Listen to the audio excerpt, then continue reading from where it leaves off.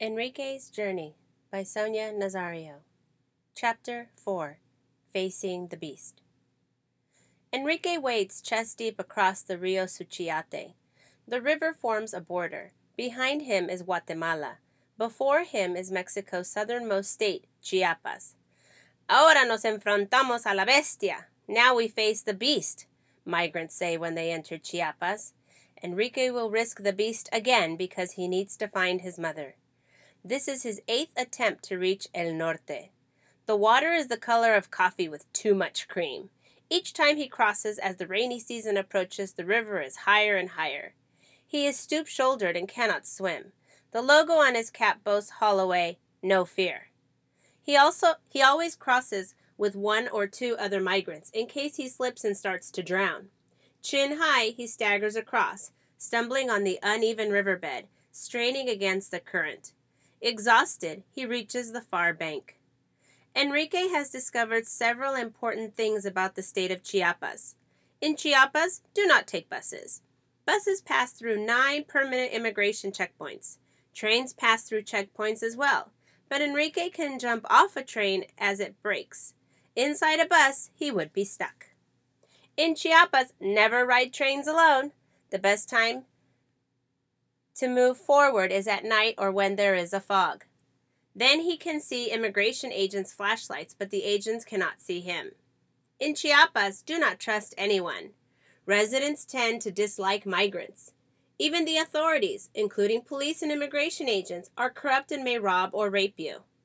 With Central America safely behind him, Enrique sneaks into a cemetery to rest.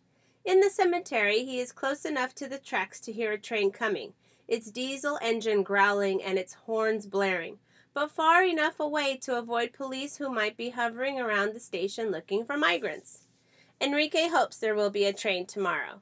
Missing one means waiting 2 or 3 days for the next train. He washes his mouth with urine, a home remedy for his aching broken teeth. He stuffs a few rags under his head for a pillow and slips into sleep. Sleeping among the dead is eerily calming. The cemetery is beautiful in the light of the yellow moon. The sky is midnight blue. Enrique can see stars around the ceiba trees that shroud the headstones. Crosses and crypts are painted periwinkle, neon green, and purple. A wind touches the tree branches and the leaves flutter and murmur in the gathering light.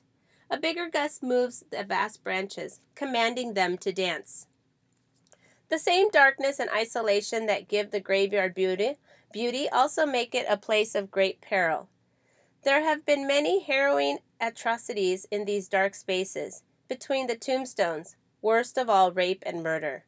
A young woman was found dead. She had been raped, then beaten with stones. "Wake up!"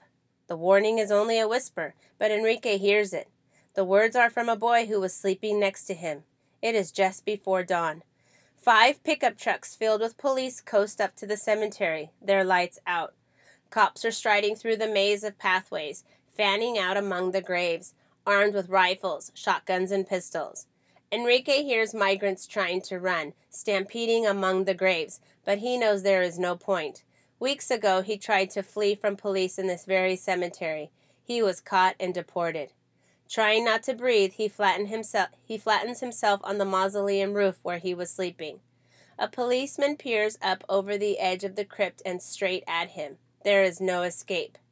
Enrique and the other migrants are marched off to the Tapachula jail. Name, age, where are you from? The policeman barked, taking notes. The migrants are led into an enclosed patio. They wait anxiously. Soon they will be shoved into a packed jail cell, then deported. As they mill about, the rumor starts going around. A train headed north is leaving at 10 a.m. "I can't miss it," Enrique says to himself. Urgently, he looks around. How can he escape? Walls surround the patio, and Migra agents are standing nearby. Enrique sees an old bicycle leaning against the wall. Now he watches La Migra carefully. For a moment, they look distracted. He climbs on top of the bicycle. Other migrants hoist him higher. He grabs a water pipe and pulls himself over the wall and onto the roof of an adjoining house. He jumps, and the soles of his feet smack onto the ground. His head pounds, and it is still swollen from being battered, but he is free. Before La Migra can notice, Enrique runs back toward the cemetery to hide until 10 a.m. At the first rumble of the departing train, the cemetery comes to life as dozens of migrants, children among them, appear from behind the bushes, trees, and tombs where they had been hiding. On this day, March 26, 2000, Enrique is among them. 2 days ago, he was battered in Las Anonas. Yesterday, he was shuttled back to Guatemala on their deportation bus. Now he and the other migrants run on trails between the graves and dash headlong down a hill. A sewage canal 20 feet wide separates them from the train rails. They cross the canal on 7 stones, jumping from one to another over a nauseating stream of black water. They gather on the other side, shaking the dampness from their feet. Now they are only yards away from the rails. Enrique sprints alongside rolling freight cars, focusing on his footing. The roadbed is slanted at a 45-degree angle and scattered with rocks as big as his fist. It is hard to keep his balance as his tattered sneakers. Here, the locomotives accelerate, sometimes reaching 25 miles per hour. He knows he needs to be speedy and climb up the ladder before the train reaches a bridge just beyond the cemetery. If he runs too slowly when he tries to climb up, the ladder will yank him forward and send him sprawling. Then the churning wheels could take an arm, a leg, perhaps his life. Se lo comió el tren. The train ate him up, other migrants will say. Already Enrique has 4 jagged scars on his shins from frenzied efforts to board trains.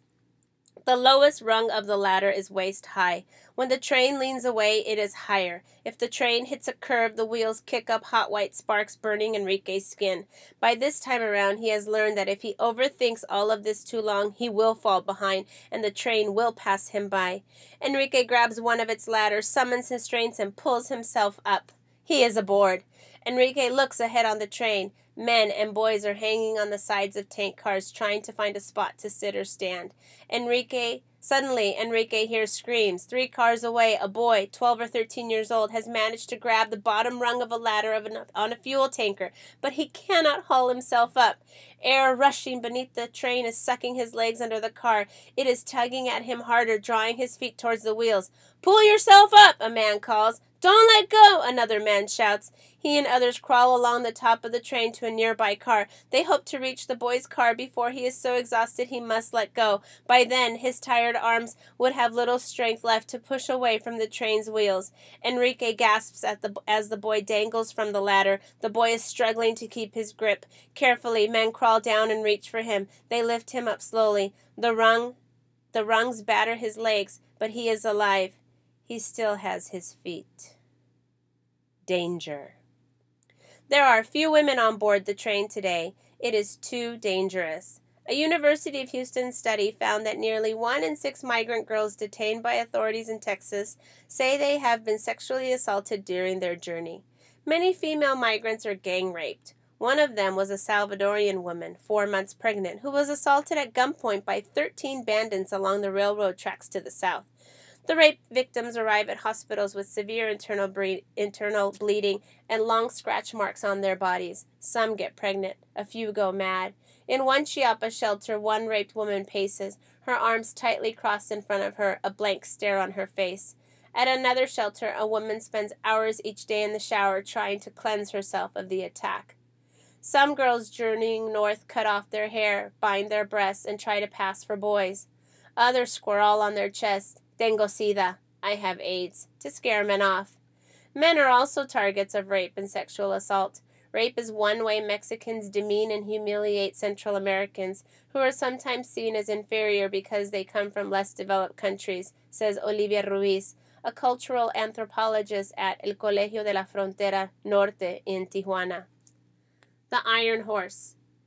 Migrants hang onto the sides of cars, trying to find a spot to perch. Enrique guesses there are more than 200 on board, a small army of them who charged out of the cemetery with nothing but their cunning.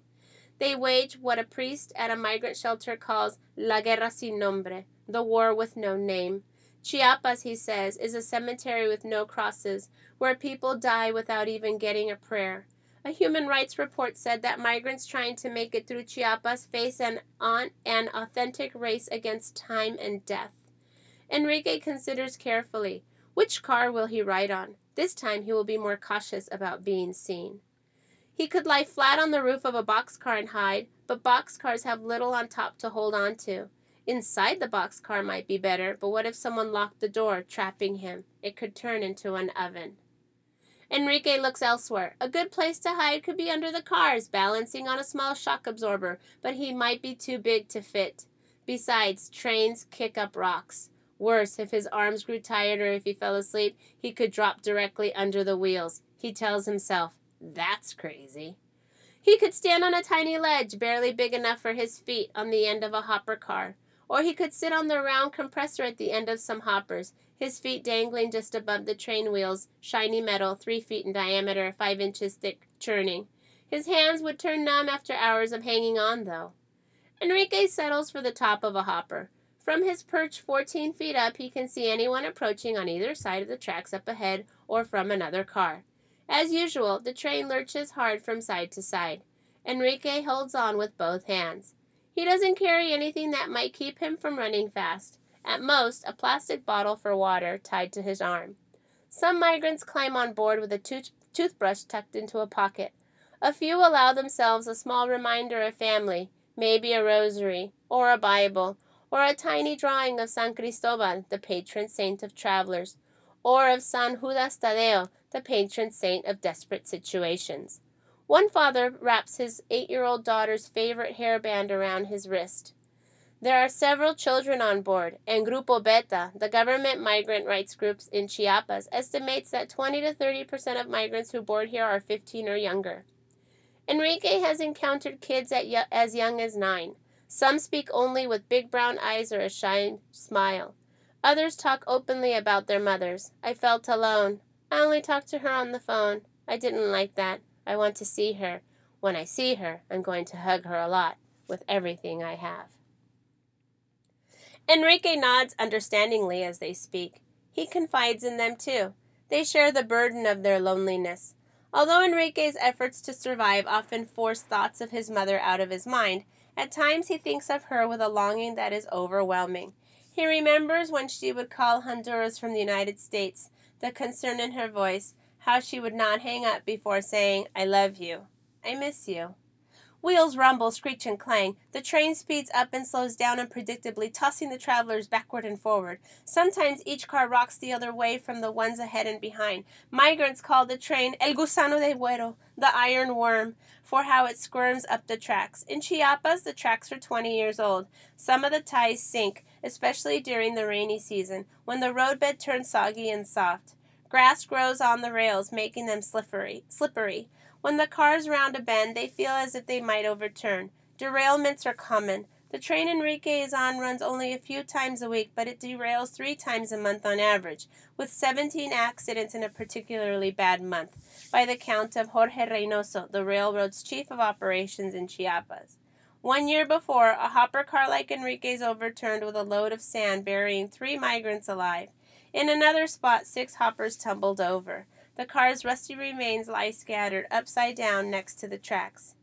Enrique was once on a train that derailed. His car lurched so violently that he briefly thought of jumping off to save himself. Enrique rarely lets himself admit to being afraid, but he is scared that his car might tip.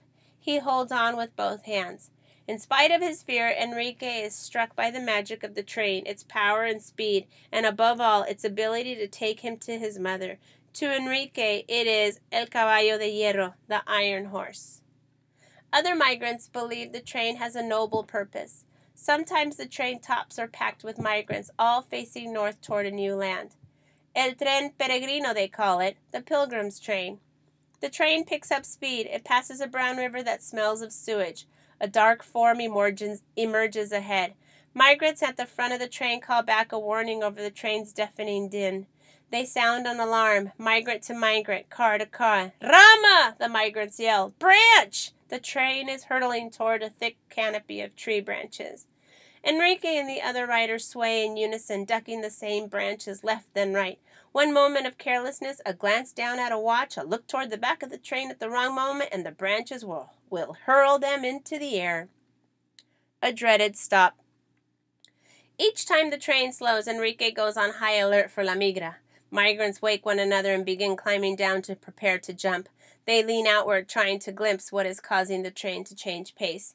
Is it another false alarm, a bad curve, a migrant disconnecting the brake line, or a conductor pulling off onto a siding to let another train pass? Can all cause a train to slow. If the train speeds up again, everyone climbs back up. The movement down and up the ladders looks almost choreographed.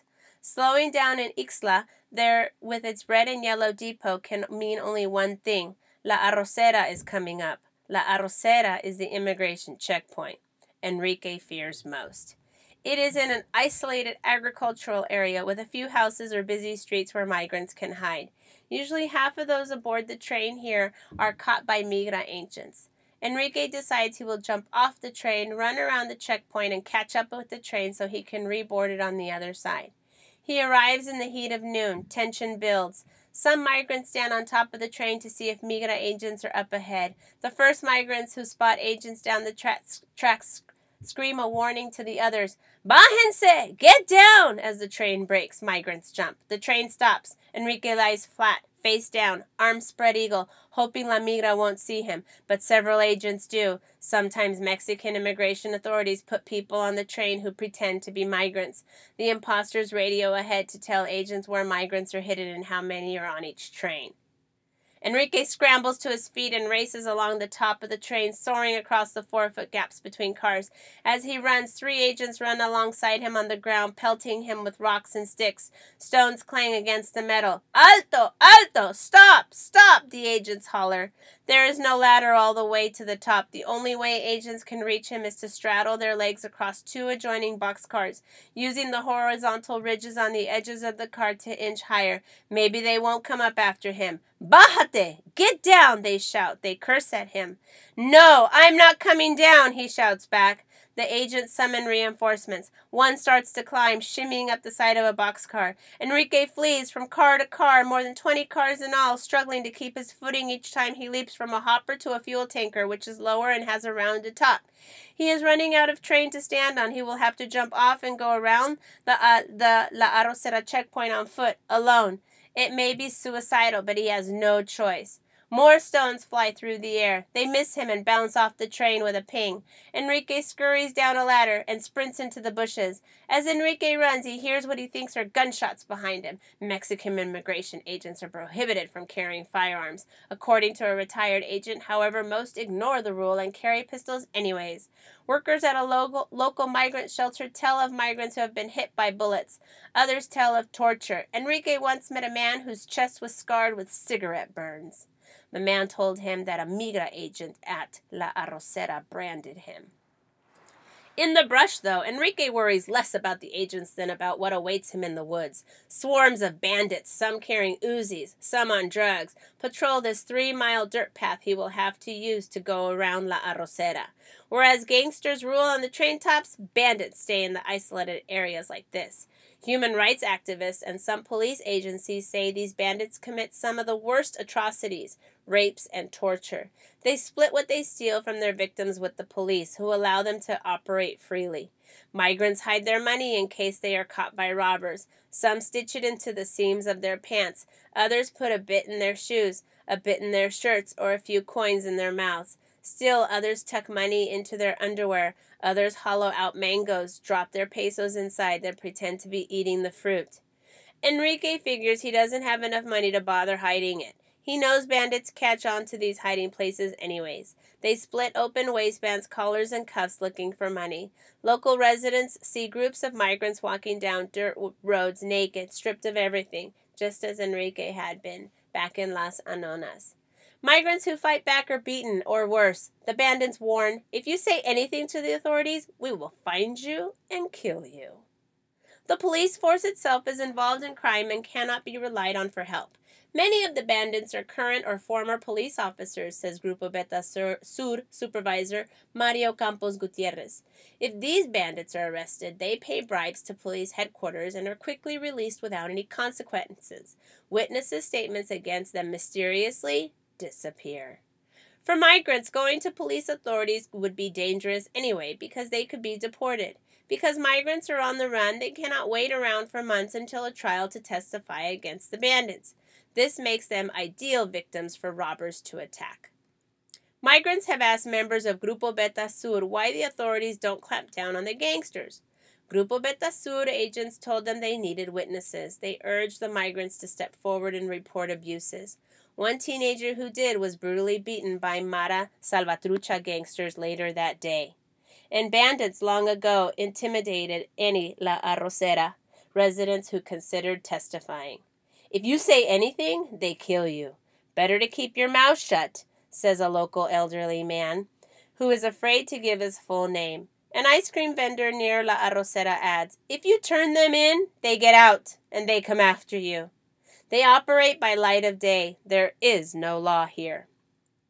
The last time Enrique sneaked past La Arrocera, he was lucky because he was careful. He stuck with a band of street gangsters. Bandits try to avoid gangsters who are likely to be armed. They prefer to attack someone who cannot shoot back. Enrique and the gangsters ran past a group of Mexican men standing by the tracks, machetes at their sides. The men looked at them intently, but did not move or attack. This time, Enrique is alone. He focuses on the thought that will make him run the fastest. I cannot miss the train. If he misses the one he just left, he knows he will be waiting for days in the bushes and tall grass until another one comes. Enrique races so fast he feels the blood pounding at his temples. Long, wet grass coils around his feet. He stumbles but never stops running. Enrique crawls under a barbed wire fence, then under a double strand of smooth wire. It is electrified. At night, locals who live along the train tracks hear the piercing screams of migrants who have been electrocuted by this wire. Help me! Help me! They wail. These locals have also found train riders who have lost arms, legs, or heads along the tracks. Migrants who were injured as they tried to outrun the agents and get onto and off of moving trains. He reaches the Cuil Bridge, which spans a stream of murky brown water. The bridge, migrants and Grupo Beta Sur officers say, is the most dangerous spot. Bandits hide in trees, waiting to pounce on migrants. They use children as lookouts in exchange for a coin or a piece of candy. The children race ahead on their bicycles to tell the bandits when migrants are drawing near. As migrants near the bridge, the bandits drop down and surround them. Other robbers hide along the tracks on the bridge and below it, an area thick with bushes and vines. One bandit fishes in the river or cuts grass with a machete like a field worker and whistles to the others to set a trap. Enrique dashes across the bridge and keeps his pace. If there are bandits in the distance, he does not notice them. Mountains stand to his right, the ground so wet that farmers grow rice between their rows of corn. He can feel humidity rising from the loomy earth. It saps his energy, but he runs on. Finally, he stops, doubled over, panting. He is not sure why, but he has survived La Arrocera. Maybe it was his extra caution. Maybe it was that he never stopped running. Maybe it was his decision to hide atop the boxcar instead of jumping off immediately, which meant that bandits targeted migrants ahead of him. He is desperate for water. He spots a house. The people inside are not likely to give him any. The people of Chiapas are fed up with Central American migrants. Central Americans are poorer than Mexicans, and here they are seen as backward and ignorant. People think they bring disease, prostitution, and crime and take away jobs. They tell of a man from Chiapas who sold chickens in a market and was so kind to outsiders. He gave 3 Salvadorians a place to sleep and work slaughtering and plucking birds. The Salvadorians robbed and killed him. Migrants like Enrique are called stinking undocumented. They are cursed, taunted. Dogs are set upon them. Barefoot children throw rocks at them. Some use slingshots and shout, "Go to work," and "Get out! Get out!" Drinking water can be impossible to come by. Migrants filter ditch sewage through T-shirts. Finding food can be just as difficult. Enrique is counting. In some places, people at 7 or every 10 houses turn him away. No, they say, we haven't cooked today. We don't have any tortillas. Try somewhere else. They press the door closed in his face. Many La Arrocera residents lock themselves inside their homes when they hear the train coming. Sometimes it is worse. People in the houses turn the migrants in. Enrique sees another migrant who has managed to make it around La Arrocera. He too needs water badly, but he doesn't dare ask. To migrants, begging in Chiapas is like walking up to a loaded gun. "I'll go," Enrique says. "If they catch someone, it will be me." Enrique also knows he is less likely to frighten people if he begs alone. Enrique approaches a house and speaks softly, his head slightly bowed. "I'm hungry. Can you spare a taco? Some water?" The woman inside sees his injuries from the train top beating he took during his last attempt to go north. She gives him water, bread, and beans. The other migrant comes nearer. She gives him food, too. A horn blows. Enrique runs to the tracks. He looks all around, trying to spot migra agents who sometimes race ahead in their trucks to catch migrants as they reboard. Other migrants who have survived La Arrocera come out of the bushes. They sprint alongside the train and reach for the ladders on the freight cars. Sometimes train drivers back up the locomotive and get a running start. They accelerate to prevent migrants from reboarding up ahead. This time, though, the train isn't going full throttle. Enrique climbs up onto a hopper. The train picks up speed. For the moment, he relaxes. Waiting in Honduras. Meanwhile, Enrique's girlfriend, Maria Isabel, is sure Enrique hasn't really left Honduras. This is all a joke, she thinks. He has probably gone to visit a friend. He'll be back one day. A couple of weeks after he disappears, Maria Isabel realizes it is no joke. Maria Isabel knows Enrique longed to be with his mother. He spoke often of going north to be with Lourdes. Still, how could he leave her? What if he is harmed or killed crossing Mexico? What if she never sees him again? Tearfully, she prays he will be caught and deported back to Honduras, back by her side. She doesn't feel well and loses weight. She quits night school. What if she is pregnant and Enrique dies trying to make it to his mother? Then she will be alone, raising their child. She makes a plan to follow Enrique north, to find him in Mexico or in the United States, but she has no money. She fears being assaulted or raped. Her family scolds her. Are you crazy? You want to die along the way? If you are pregnant, they tell her, you could lose the child on the road. Maria Isabel listens in silence. She knows they are right. All she can do now is wait. Heat waves. The iron worm squeaks, groans, and clanks its way north. Enrique eyes the scenery over the edge of the hopper car he is riding. Off to the right are hillsides covered with coffee plants. Cornstalks grow up against the rails. The train moves through a sea of plantation trees, lush and tropical. By early afternoon, in its 105 degrees, the sun reflects off the metal of the train, stinging Enrique's eyes, draining the little energy he has left. His head still throbs. His skin tingles as he breaks into a full-bloodied sweat. He moves around on the car, chasing patches of shade. Finally, he strips off his shirt and sits on it. The locomotive blows warm diesel smoke. People burn trash by the rails, sending up more heat and searing stench. Many of the migrants aboard have had their caps stolen, so they wrap their heads in T-shirts. They gaze enviously at villagers cooling themselves in streams and washing off after a day of field work, and at others who doze in hammocks slung in shady spots near a boat, adobe and cinder block homes. The train cars sway from side to side, up and down like bobbing ice cubes. Enrique's palms burn when he holds on to the hopper. He risks riding no hands. He cannot let himself fall asleep. One good shake of the train and he would tumble off. Other migrants have taught him tricks on how to stay awake. Slap your own face, they say. Do squats. Pour drops of alcohol into your eyes. Sing. Do anything to keep yourself from getting tired. At 4 a.m., the train sounds like a chorus.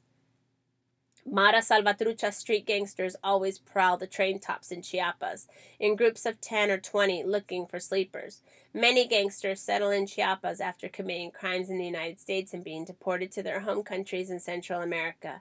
Gangsters say the police target and kill them in Central America, so they've settled in Mexico and made a good business robbing migrants on top of the trains. Before a train leaves, they try to figure out which migrants are the best targets, which ones have money or food, which ones are weakest. They try to get friendly with the migrants, telling them they have already done the train ride. Maybe they can offer tips. Enrique knows to watch for anyone with tattoos, especially gangsters who have skulls inked around their ankles. One skull, some say, for every person they have killed. Some wear black knit hats they can pull down over their faces. Their brutality is legendary. Often they are high on marijuana or crack cocaine. Drugs embolden them. They are armed with machetes, knives, bats, and pistols. When the train gains speed, they surround a group of migrants. They tell them, hand over your money or die. A train engineer, Emilio Canteros Mendez, often sees the armed gangs through his rearview mirror. Fights erupt on top of the boxcars. Migrants who anger the gangsters because they don't have money or resist are regularly tossed off moving trains or left dead on the top of the cars, to be discovered by train workers at the next stop. Enrique has heard of the two most dangerous gangsters, El Indio, who claims the Guatemalan side of the Mexican border, and Blackie, a chubby Salvadorian with dark skin and MS tattooed on his forehead, whose territory stretches from the border to Arriaga in northern Chiapas. During one of his first attempts to go north, a chance meeting saved Enrique from the worst of the gangs. As he set out on his trip, he noticed another teenager, a gangster named El Brujo, at the bus station in Honduras waiting to go to the Mexican border. Enrique doesn't like gangs, but as the two spent hours traveling through Honduras and Guatemala together, he and El Brujo became friends. On their first train ride through Chiapas, El Brujo introduced Enrique to other teenage MS members. There was Big Daddy, a skinny and short teenager, and El Payaso, the clown, who had a big mouth and eyes. Sticking with these gang members protected him from attacks along the way. On his 7th trip, the convenient relationship ended. One of the MS gangers is upset because a member of the rival gang, an 18th Streeter, had stolen his shirt. He decides to throw the 18th Streeter off the train. Enrique refuses to participate, creating a rift. If you are MS, you have to kill 18th Streeters. And if you are 18th Street, you must kill MS. I wasn't like that, Enrique says. After the fight, the gang members stop riding with Enrique. That night, without their protection, he is beaten by the 6 men on top of the train. Now that he is riding alone, he must stay extra alert. He is terrified of another beating. Every time someone new jumps onto his car, he tenses. Fear, he realizes, is a tool he can use to keep himself awake. He climbs on top of the tank car and takes his running leap. With arms spread as if he were flying, he jumps to one swaying boxcar, then another. Some cars are 9 feet apart. The train passes into northern Chiapas. Enrique sees men with hoes tending their corn and women inside their kitchens patting tortillas into shape. Cowboys ride past and smile. Field workers wave their machetes and cheer the migrants on. Que bueno! Mountains draw closer. Plains and fields soften into pastures. Enrique's train slows to a crawl. Monarch butterflies flutter alongside, overtaking his car. As the sun sets and the oppressive heat breaks, he hears crickets and frogs begin their music and join the migrant chorus. The moon rises. Thousands of fireflies flicker around the train. Stars come out to shine. So many they seem jammed together, the brilliant points of light all across the sky. The train nears San Ramon, close to the northern state line. This is where police stage their biggest shakedowns, but it is past midnight now, and the judicial police are probably asleep. Mario Campos Gutierrez, the Grupo Beta Sur supervisor, estimates that half of those who tried to migrate north eventually get here after repeated attempts. Migrants know getting this far means conquering the toughest part of the journey. As one migrant put it, when I get to this point, I begin to sing Hallelujah. Enrique greets the dawn without incident. The stars recede, the sky lightens behind the mountains to the east, and mist rises off the fields on both sides of the tracks. Men trot by on burros with tin milk containers strapped to their saddles, starting their morning deliveries. He puts Chiapas behind him. He still has far to go, but he has faced this beast in the state 8 times now, and he has lived through it. It is an achievement, and he is proud of it. Devoured. Many migrants who first set out on the train with Enrique have been caught and deported. Others have fared worse. They are left broken by Chiapas. As Enrique slowly recovers from his beating, he hears horror stories from other migrants of riders who are mutilated by the train itself. The Red Cross estimates that every other day in Chiapas alone, a migrant riding the freight trains loses an arm, leg, hand, or foot. This estimate does not include people who die instantly. One police chief keeps snapshots of the dead in a black book. He keeps the book handy, hoping someone will identify the bodies. No one ever comes to look. A young Honduran 17-year-old Carlos Roberto Diaz Osorto lies in bed number 1 of the trauma unit at Hospital Civil in southern Mexico. 4 days before he was brought in, Carlos had seen a man get both legs cut off by a freight train, but he had pushed fear out of his mind. He was going to the United States to find work. Carlos had almost crossed Chiapas. Racing alongside a train, he asked himself, should I get on or not? His cousins who were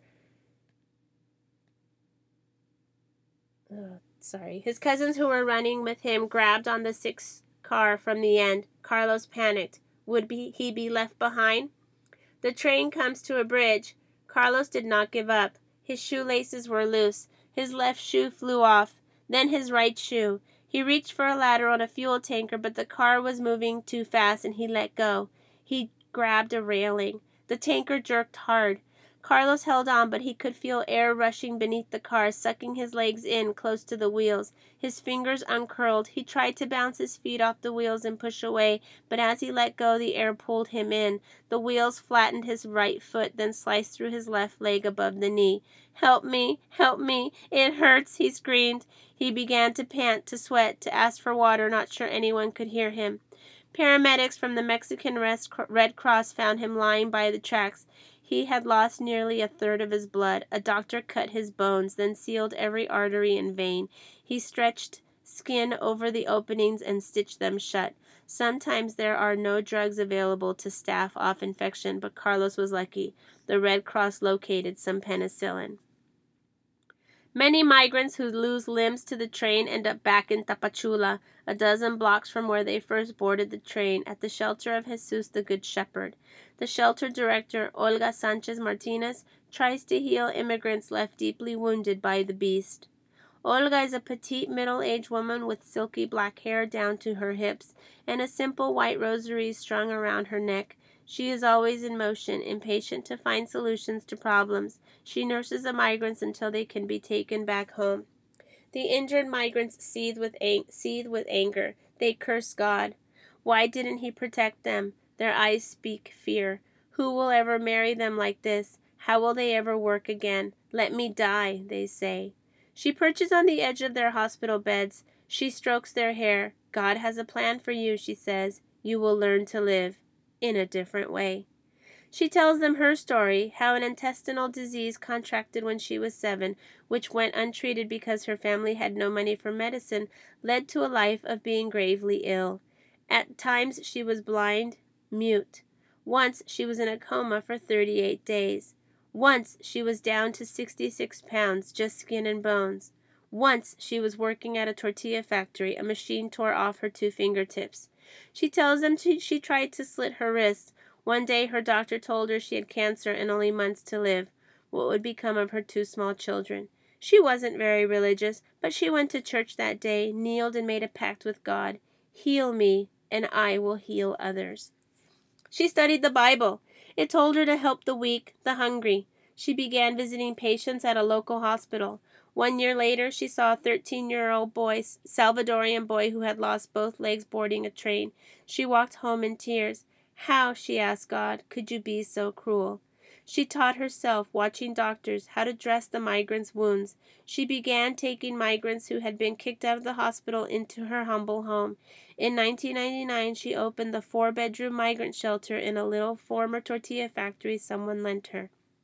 She confesses it has not been easy. She works for free, from dawn until late at night, 7 days a week, to obtain money for food, units of blood, medicine, and prostheses.